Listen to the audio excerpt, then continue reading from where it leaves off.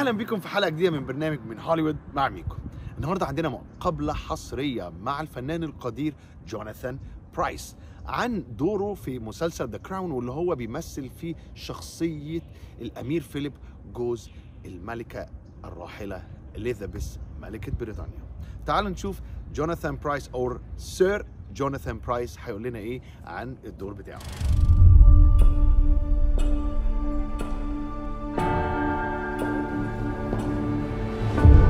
The crown is a symbol of permanence. Sir Jonathan, how are you?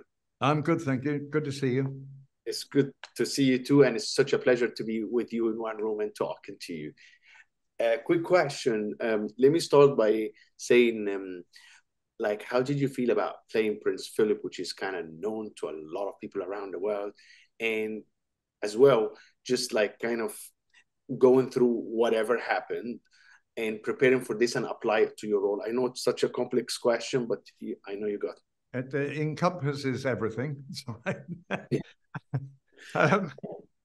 So where to start? I think, you talk about playing this complex character who's known to the world.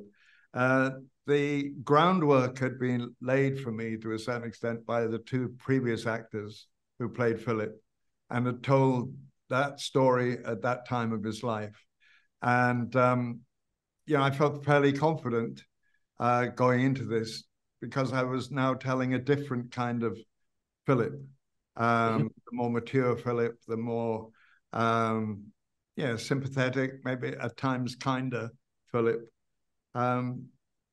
So I felt happy that I was going to be able to show that side of him. Also because I'd grown up with him and he'd been part of my life for 70 years since the coronation in 1953 when I was 6. And I'd always had this image of him as, whenever I thought about it, it was someone who was very much in the background, who was a follower of the Queen, 3 feet behind her. I never heard him speak in all the years. You rarely heard any of the royals speak. The Queen used to address the nation every Christmas, and that was about it. So to discover these things about him that I hadn't known, that there was a different man behind that kind of mask and behind the closed doors, to discover that he was, far from being in the shadows, he was the man who ran the household. He was the CEO of the company, and he was the man who insisted on protocol being followed, because he knew that if people didn't obey the rules, that the company was going to disintegrate. And it was great to discover that man. I also discovered a man who was, by talking to people who knew him personally, who spent time with him, that he was a much more gregarious character and who liked a lot of fun, liked to make jokes, and a great guy to be with. You remain loyal to your husband and loyal to this family. So now that we are in the finale season, now everything has been unfolding and we've seen what happened to Diana and to whatever. So tell me, how would your character on the screen have a relationship with Diana and stuff like this? Was it different from the real life? I can only speak for what you see on screen. It was as accurate as it could be. Yeah. Well, a lot of it is the assumptions Peter Morgan made about what was said at the time, but the facts were real. The fact about the shock that we all felt when Diana died, and I cried when I heard about it. There was this huge outpouring of grief from the public, and the outpouring of a demand that the royal family behave in a way that the public wanted them to behave, to be more sympathetic, to offer condolences, to not hide behind protocol.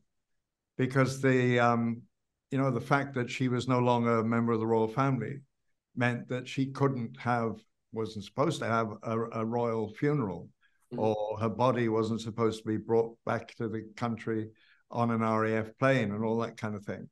But the public demanded something different. And it was a kind of, well, it was not a kind of, it was a turning point in regards to the public perception of the royal family.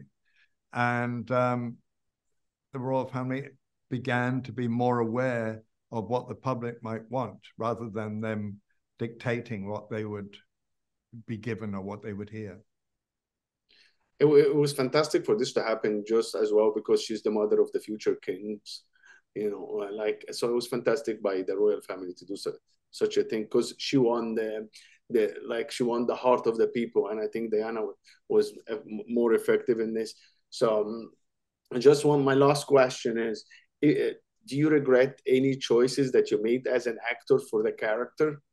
For the character? Yeah. No, maybe I should have made more right ones. I don't know, but I don't think it. No.